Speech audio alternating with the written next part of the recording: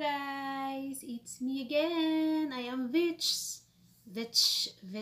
So, hindi nga pala nakilala sa akin. Ako nga pala si Vitch, isang OFW sa Riyadh, at isa din akong publisher ng Envolve Asia.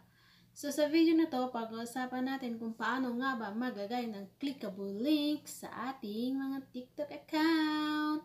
Without further ado, let's get started.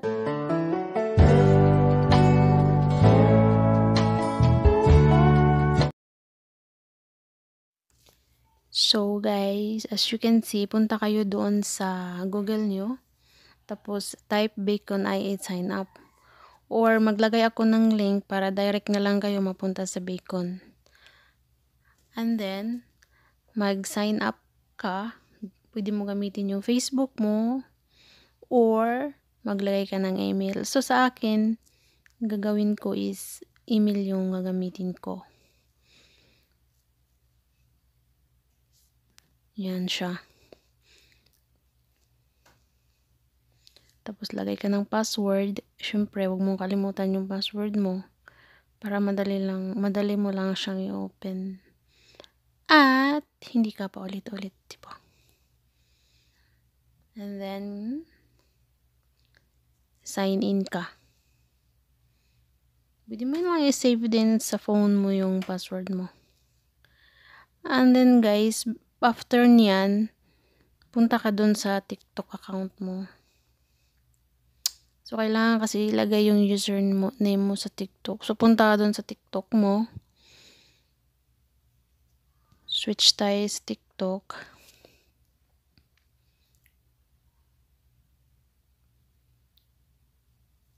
Oh. At saka, kailangan mong iset yung account mo into business account.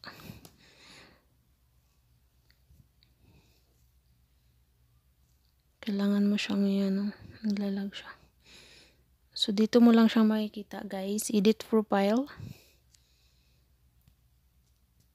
So, as you can see,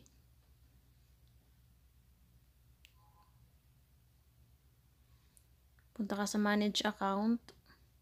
Switch to business account.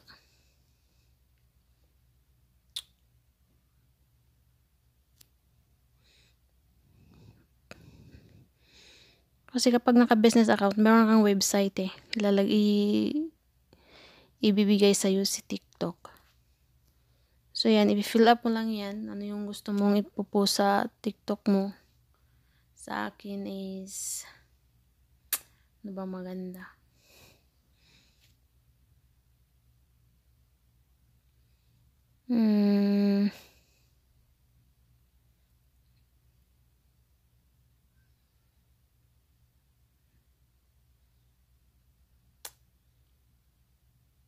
Ito na lang, home and furniture, appliances.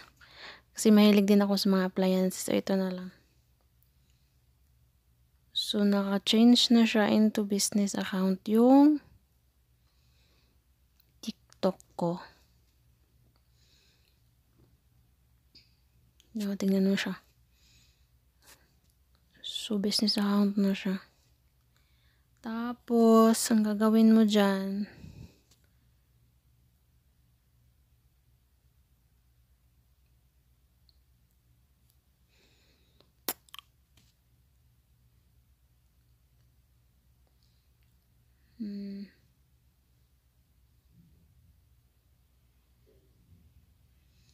meron na siyang website.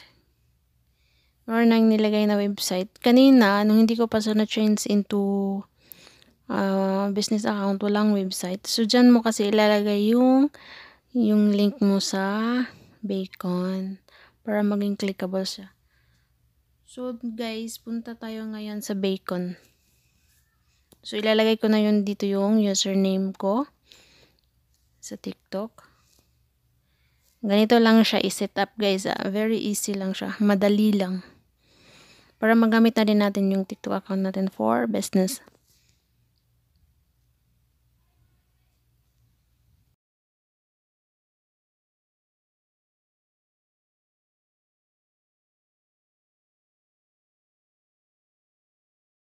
So, sabi dito, tell about yourself. So, bahala ka na kung anong ilalagay mo dyan, kung ano ka. So, ano yung gusto mong ilagay. What I mean is, so, akin, pipili ako. Sino ba ako? Char.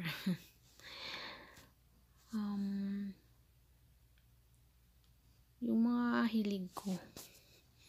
Para mas ano lang siya. Hindi mabigat sa loob. Kasi kahiligan mo eh. And then, ito na lang siya. Step 3. Sabi dito, Vici, welcome to my page. So, set up mo lang siya ng ganito, guys. Make your own. Nakalagay, make your own page. Nakalagay dyan. Tapos, email me. Join my community. Stay up to date. Kailangan mong mamili dyan kung ano yung gusto mo. So, sa akin, ito siguro. Bang maganda. So, nakadepende sa inyo guys kung ano yung gusto nyong setup doon sa bacon mo. Sa website mo. So, ito maganda kaso lang hindi masyadong makita yung ano mo. Yung mga nakasulat. Medyo madilim din siya. Kasi girly ako, kailangan ano siya eh. Yung klaro, char.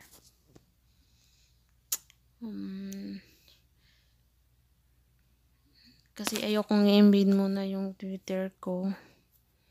Hindi ko pa nakuha yung link sa Twitter. Wag na lang muna.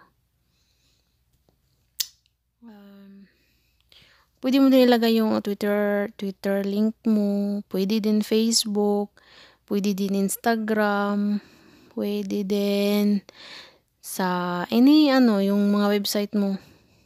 Kung meron ka mga website, pwede mo siyang ililink siya dito. So, makikita siya. So, ito yung ilalagay ko sa akin. Lagi mo siyang parang bio kumbaga. O sa Facebook pa, para siyang bio.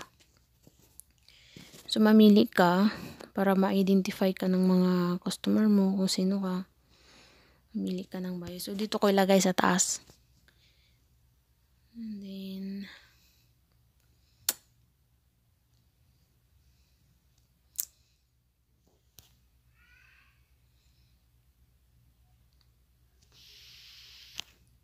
meron siyang bayad. Pero yun din natin i-click yan.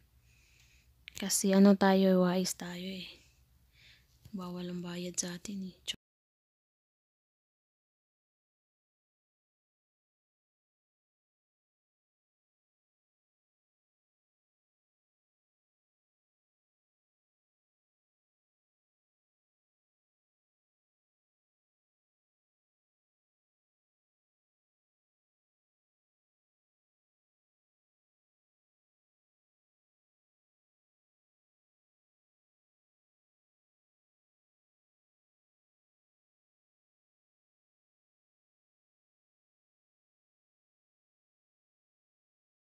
I-click nyo lang yan. Check. Tapos, dadalhin ka sa page na to. Yan yung ko. Makikita mo sa bacon.ie ko. In front of my bacon. So, ako, gusto ko ilagay yung Instagram ko. Tsaka yung sa Twitter. Pwede mo dyan ilagay dyan. Lagyan mo ng link.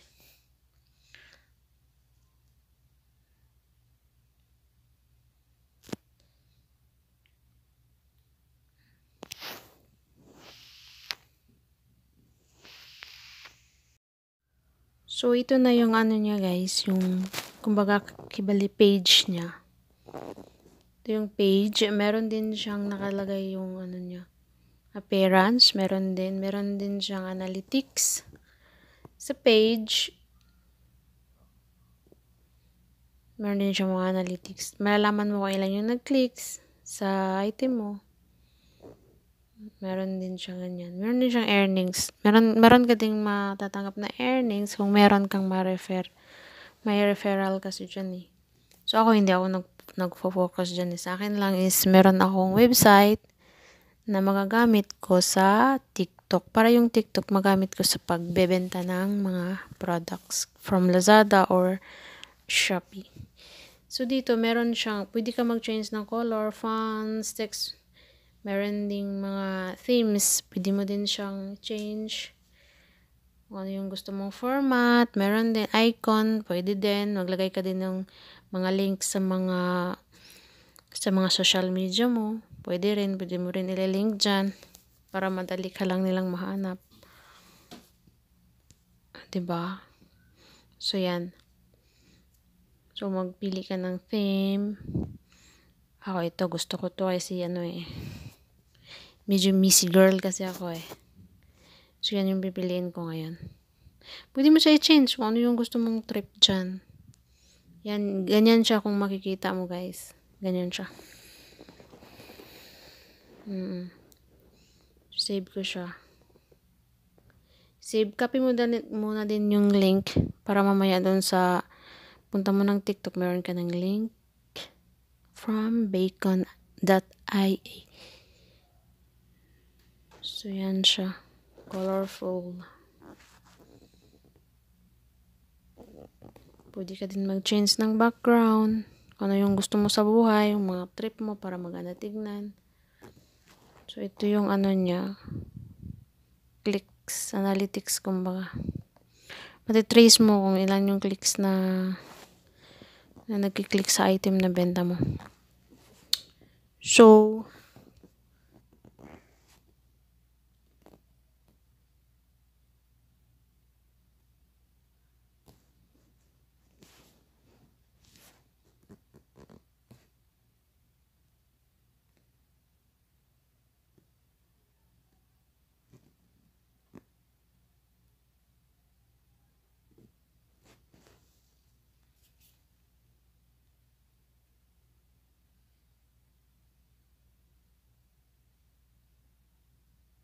lagay ka ng link, dito mo lang siya ilalagay guys.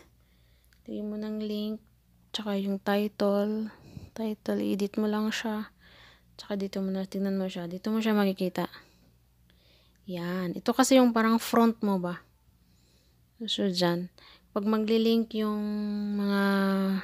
mga customer mo, ay magtatap sa link na binigay mo, so madadirect sila dyan. Maganda siya. Very very siguro guys.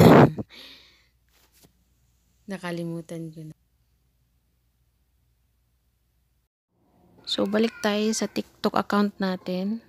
So, isi-save natin yung link natin sa bacon.ia.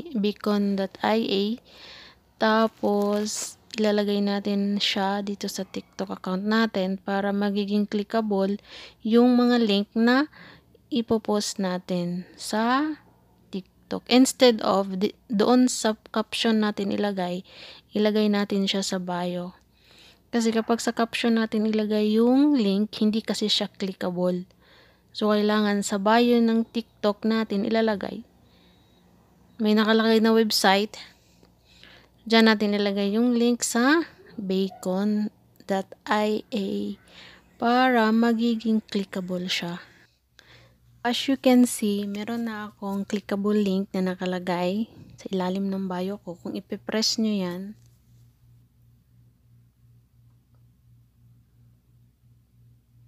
kung naglo-loading siya guys, may na kasi yung ko eh. May na yung net ko. So, mapupunta ka dun sa bacon.ia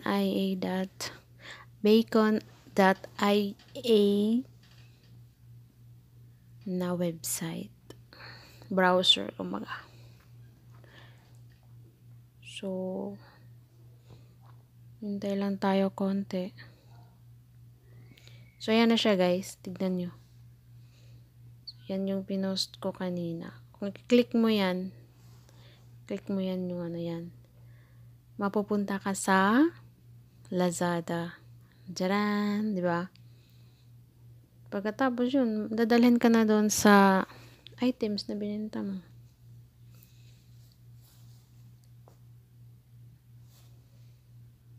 So, hanggang dito na lang yung ating video. See you next time in my next upload, and Please don't forget to subscribe, to like, and to hit the notification bell para lagi kayong updated sa mga video na aking gagawin. Masalam! See you next time!